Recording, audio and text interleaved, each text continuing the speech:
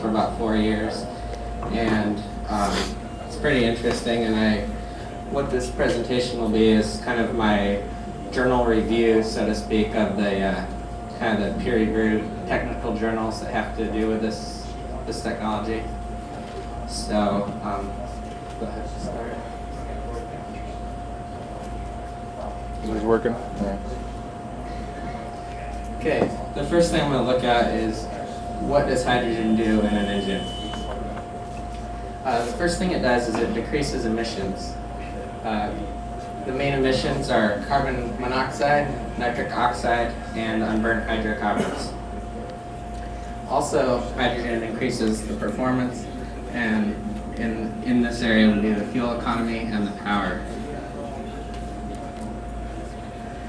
The first study I'm going to look at is, this study was actually somewhat negative about using onboard electrolysis. So I'm just kind of using this as an example of the disconnect between the quote theoretical studies and the actual experiments in the car. In this study, they did a computer simulation, and they found that 10% hydrogen and oxygen mix had about the same effect as adding 20% hydrogen alone. This is where I think they ran into the problems and why they weren't really seeing the kind of performance that they should see. Is to simulate electrolysis gas, they mixed 97% air in a tank and then 2% hydrogen and 1% oxygen, and then they claimed that this would simulate electrolysis gas. And so basically the reason they did that was they were worried about compressing it, and so they were trying to get the hydrogen below the flammability limit. And just starting off right there, that they kind of defeat the purpose by being below the flammability limit. And so that was basically that study. Okay, so here's the electrolysis unit they were using for their assumptions were a unit that produced about 402 milliliters per minute of hydrogen at 169 watts. So this cell would be of MMW rating, which is milliliters per minute per watt, on about 2.37. Now, I built a small SMAC booster, and I'm sure a lot of you guys have. And that one typically gets around 4. So this cell that they're using for their assumptions saying it doesn't work is, quite a bit. It's not really representative to hydrogen boosters that we've been using. This next study is an actual experimental study in cars, and it's done by a university in Turkey. And they used a basic single cell unit, and they were producing about 333 milliliters per minute at about 270 watts, and that comes out to be only an MMW rating only 1.23. But they tested this on 4 vehicles, and they found that the emissions were reduced by about 50%. And then this chart shows the 4 different vehicles that they used and the fuel economy increase that they were able to achieve.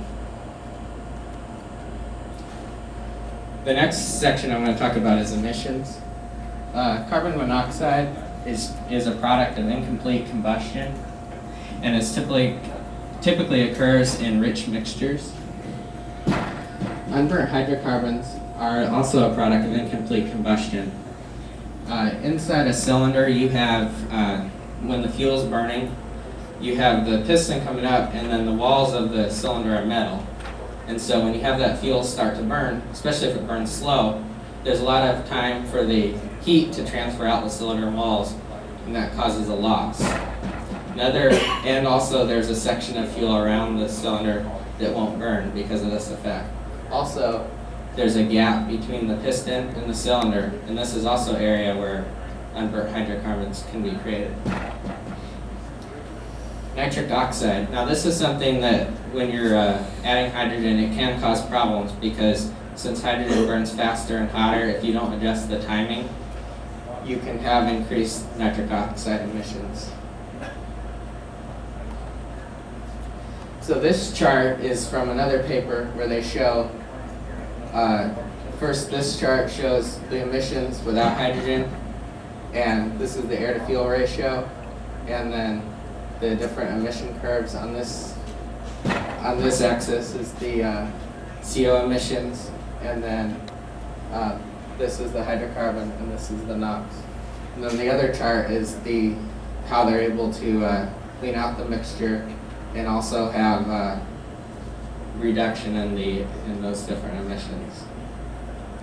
So basically, the reason why the carbon monoxide is reduced is because the hydrogen is able to burn a lot faster, and you have a more complete burn of the hydrocarbon fuel.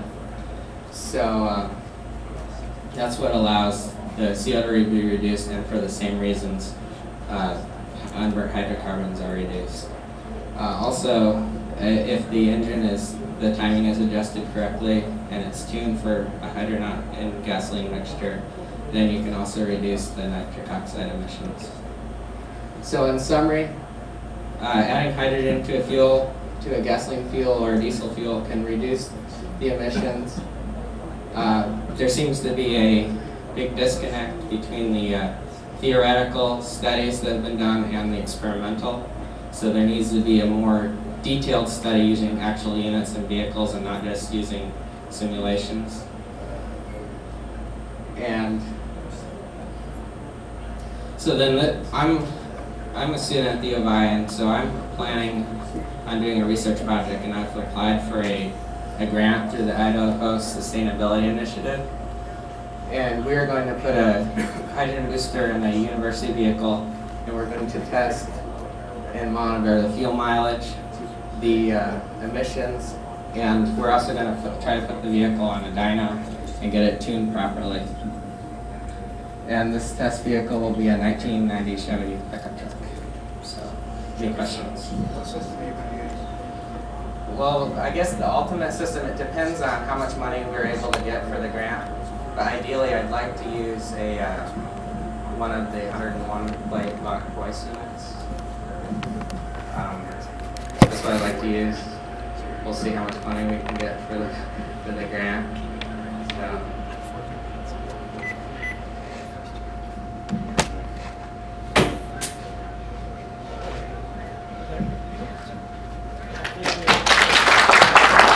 Thank you. One of the things about what we're doing, especially with the hydroxy technology, is